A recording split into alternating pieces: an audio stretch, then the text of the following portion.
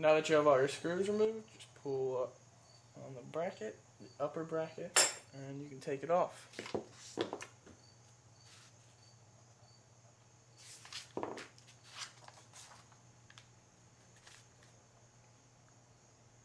The next step is to pull the carbs apart, and they should all come apart. Now, I already did this before, and I should have mentioned it, but a good idea is to scribe the number of the carb, that's my first, onto the body, just so you remember where they go when you put them back on the rack. And there you can see a number 2, if the camera wants to focus. Right there. The next step is to flip the carb over so you can see where the butterfly is in. And let me get a better view at that. This is what you want to see. And you want to mark it with a Sharpie, handy dandy Sharpie, on the butterfly. And you want to mark which number carb it goes to. And you also want to mark which way is up with an arrow. So I'll do it real quick and I'll show you what I mean.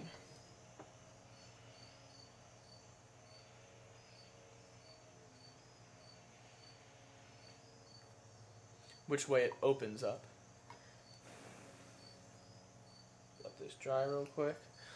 And that's what it'll look like. Number 1 and which way it goes up. And you're going to want to do it for the rest of them as well. So, 2 up. There's your number 2. And it going up.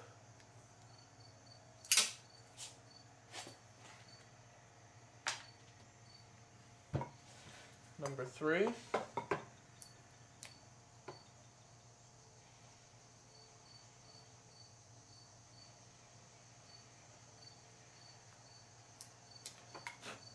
And there's your number 3. And the way it goes up.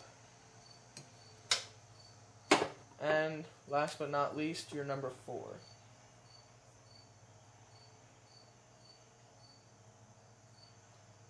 And which way it goes, which is up.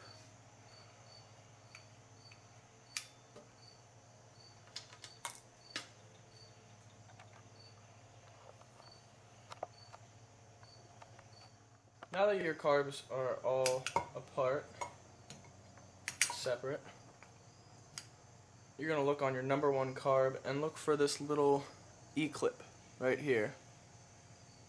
And to get that off,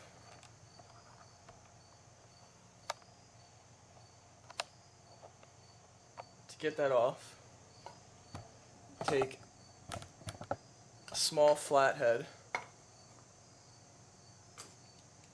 and just wiggle it off. Very lightly, you don't want to bend it. And it should just pop right off. Set that aside, and then there's also a shim on there. You don't need a screwdriver for this part. You can just pull that right off. And there you go.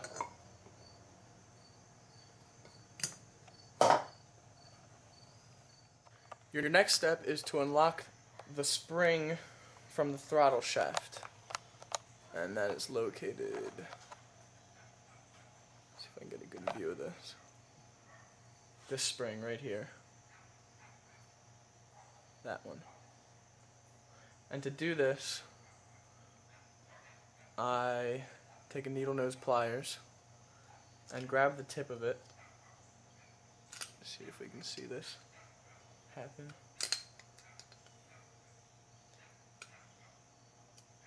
Hold on to it, and you're going to want to pull it right out of there so it's out.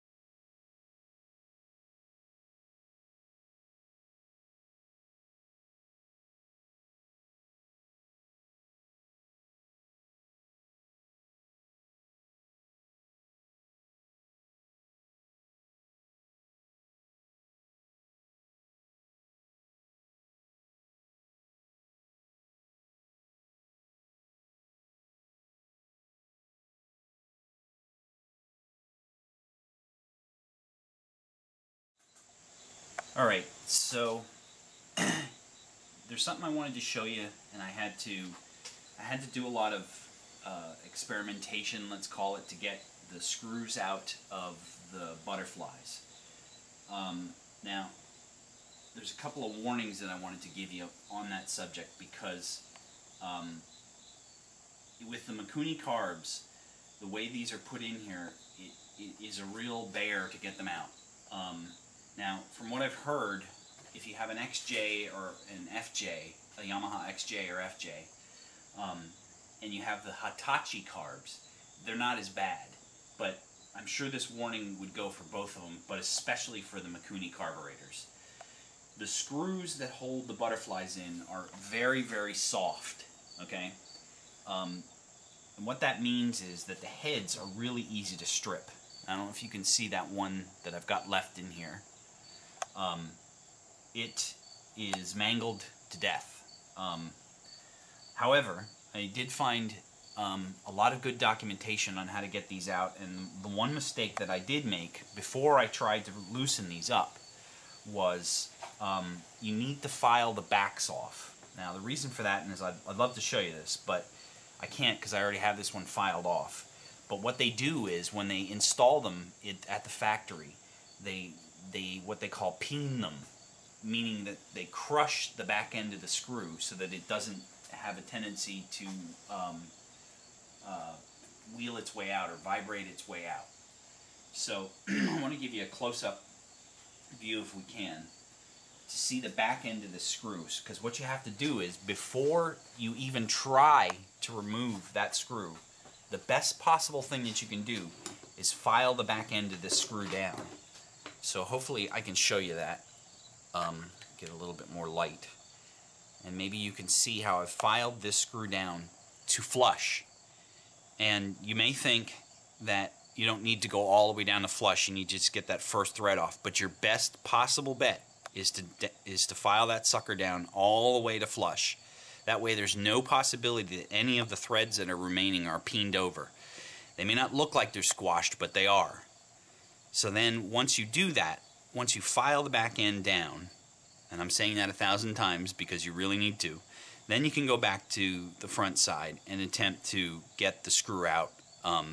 Now, these are also Japanese standard screws, so they're slightly different than what you might find for an American screwdriver. So if you do have the chance to get a number 2 Japanese standard, or what they call a JIS, Japanese Industrial Standard screwdriver, that's probably your best bet as well. Although I was able to get a specially shaped flathead screwdriver in there once I got the screw to start to turn, and just for your satisfaction's sake, I'll show you that I can get this screw out, or my satisfaction's sake. And there it is. But again, you must file those screws off.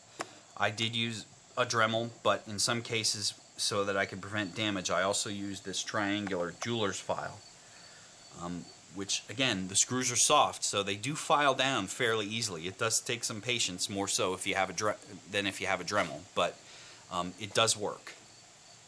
So there you have it. From there, we'll move on to taking the butterflies out. What bit did you use with the Dremel? I used actually a diamond bit, a diamond grinding bit that I had, but you could use a what they call a speed metal bit, or even a stone of some sort. You could use, like, this is a speed grinding bit, but even a stone should do the job. Your next step after removing the butterfly valve screws are to push the valve like this and pull the valves out. And you can see I already have all 4 of them out. Now you want to remove your butterfly shaft on the inside once all your springs are off, this guy right here. And I've noticed that on the outside carbs, they're held on by little E-clips. And to take those off, just grab a flathead screwdriver and just wiggle it off.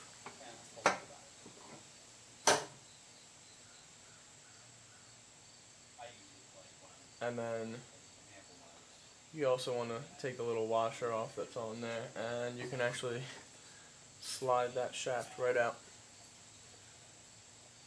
Now for the inside too, there's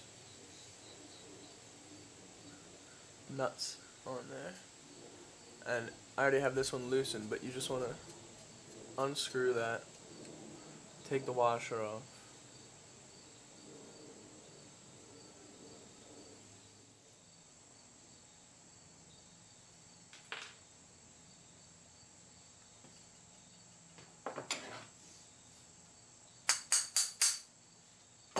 mine was a little stuck, but I gave it a little tap and it comes right out.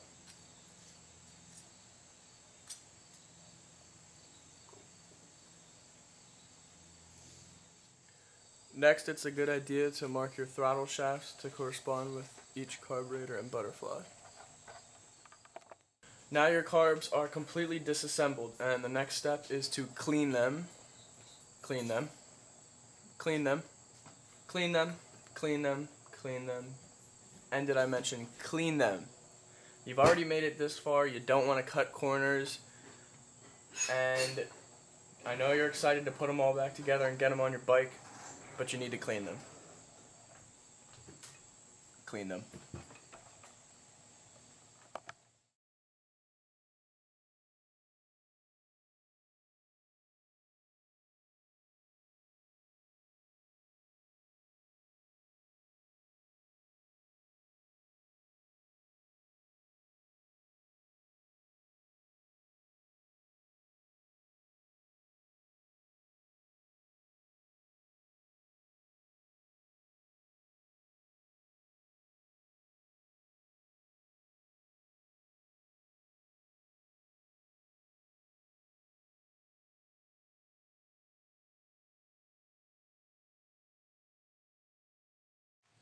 Here's a before and after shot of soaking your carbs. This is before. And here's after.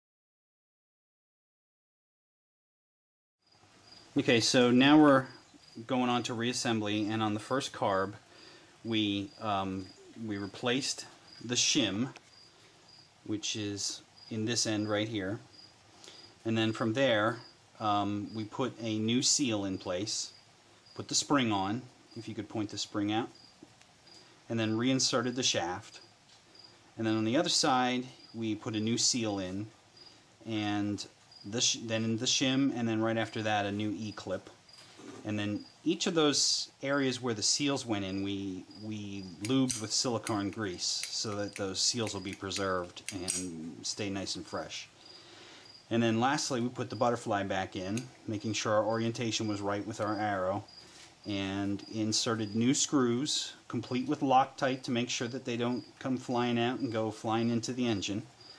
And now this carburetor is ready for the next step.